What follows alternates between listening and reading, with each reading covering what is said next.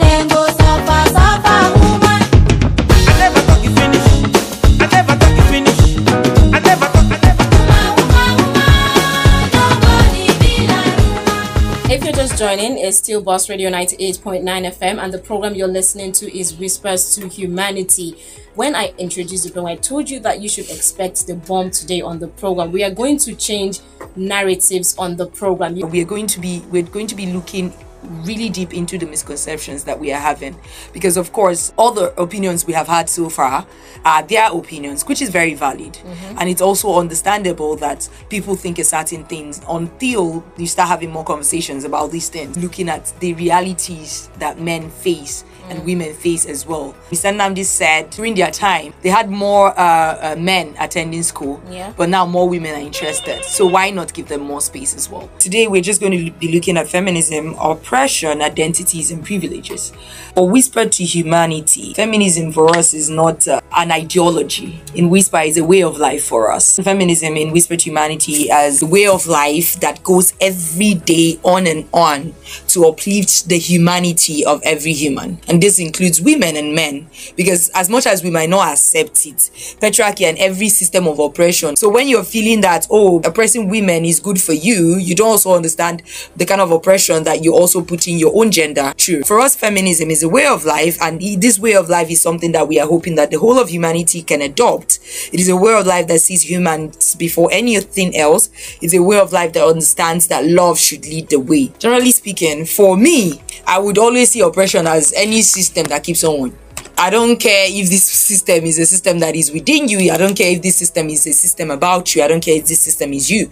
But any system that is holding you and oppressing you and keeping you down is a system of oppression. Some of the systems of oppression that are very dominant in our society now, in a very patriarchal world, is a system of oppression that oppresses women. And this system of oppression comes in different forms. When you are seeing a human being less than a human being, you're already oppressing the person. True. When you are trying to limit the access a person has, you're oppressing the person. When you are seeing reasons why you should not give the person access to what he or she wants, you're oppressing the person. And anything that does not go against humanity and human rights of people, and anything that does not attack somebody, is not something you should be fighting against. True. And the only reason we are fighting against inequality is because inequality is oppressing women and is oppressing so many other people, different minority groups as well. When we are talking about oppression in feminism, and why it is a very necessary thing to talk about, is the fact that through these years, women have been taught to take the back seats. Okay? I don't have a problem if a woman decides to take a back seat if she wants to take a back seat. But what if she wants to take the front seat? And the front seats, she's able to take it. So why not? This system have existed so long, where we have told women that they cannot have access to education, where we have told women that there are limitations to the kind of work that they can do, because we just feel that they are women and they shouldn't do it. Okay, this oppression, this system has existed from the time immemorial, where we have decided not to accept the fact that women are as much humans as men are. And they can make decisions for themselves. Did you imagine I come into the studio and tell you that, oh, Didi, I don't like your hair, therefore you should cut it? Yeah. You get, I mean, I forget the fact that you're your own human and you decide how you want your hair to look and you decide what you want to be like. So the system of oppression is something we have, in one way or the other, uplifted, even as women and as men. Because as a woman, those days that you have decided to, maybe she shouldn't go for this position because she's a woman. Even when I'm a woman and I feel that being a woman is something to oppress you with, I'm already part of the system of oppression. True. So it is problematic when people feel that as far as it's feminism, that means women and men, women should agree, and then it is a fight against men. It is not what it is. Exactly. Feminism is something we are doing. It's a way of life we are living to change the narrative. And this narrative is the narrative of oppression. So if a man feels that, oh, because you're doing feminism, that's an attack on you. No, it's not an attack on you because you're a man and you have certain physical assets as a man. No, that's not why it's an attack. It's an attack. You can only feel attacked as a man if you are part of the system of oppression. If you're oppressing somebody, you are already feeling like, oh, this is against me. This is against me because I'm oppressing this person. Yeah. So we should start defining it as what it is. If you have at any point as a woman, as a man, as as a young person, as an old person, seen reasons why somebody should not have access to what is rightfully theirs just because of their gender. You're already an oppression on your own.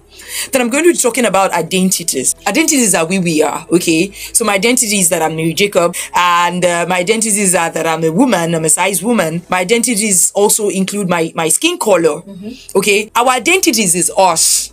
So your identity as a woman is you. Your identity as a man is you. But there is something we forget while speaking. Even when I listen to the men speaking, I heard them. It was very passionate what they spoke about and how they said women should do more work. I liked it. But there is something that we miss out in the fight for social justice, and that is privileges. So when we talk about privileges, it's accepting that there are things that you have that I don't have.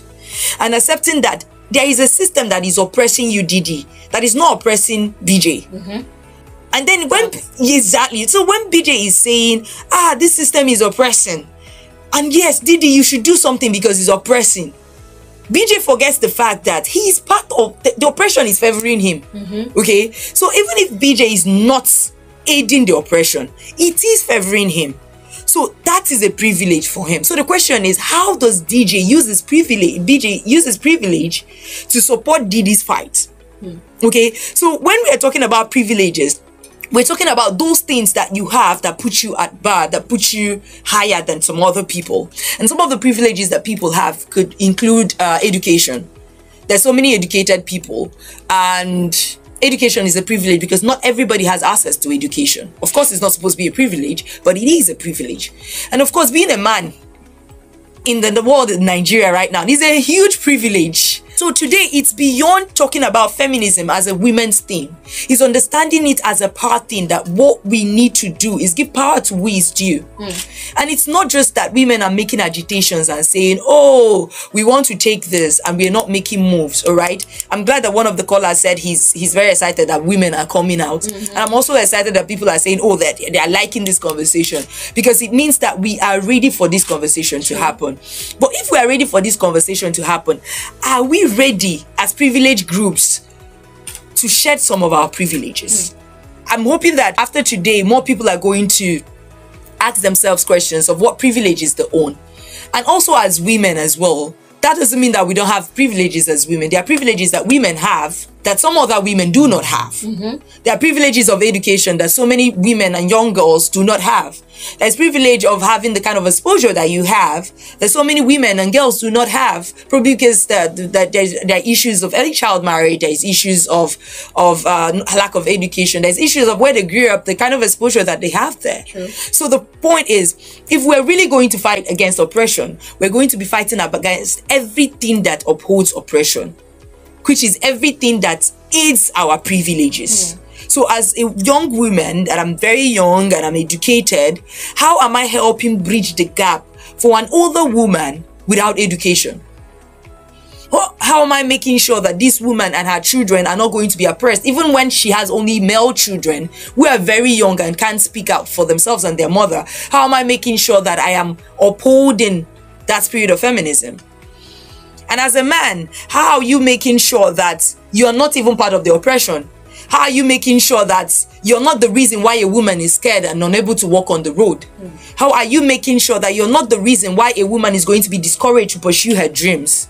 How are we making sure that even when we tell women to take up the space and do what they should do and enjoy their lives, how are we also making sure that in these processes that we are bridging the gaps that are existing for women and their lack of privileges? I hope that the idea of feminism is going to shift from just being an ideology of women fighting against men to the total thing of what the real thing is, of taking up the space for people's humanity. And I also hope that people understand oppression to be something that holds a human down and not just a woman. All right. Wow. That was really, that was mind-blowing. Thank you. Also, if you're joining, it's still Whispers to Humanity on Boss Radio 98.9 FM Owerri, and Mary Jacob just did justice to some of the misconceptions of feminism. We had people who called in and gave us their own understanding and explanation of feminism, and she has done a great work by diffusing some of those things that we feel this is a definition of feminism, this is who a feminist is. She has done an amazing job in doing that. I don't know if you can take just a few WhatsApp messages. Let me see if I can take one. This one reads, "Good morning, I'm Chidube from Spielbart. The topic is an interesting one. From the submission of the callers so far, it is obvious most of the factors hindering women's growth is cultural. I make bold to say that laws were made by men, and when they become obsolete, they should be thrown out." Okay. Kamsi Rochuku from Obinze. Feminism is the belief that women should be allowed the equal rights, power, opportunities as men and be treated in the same way or set of activities. I never talk you finish.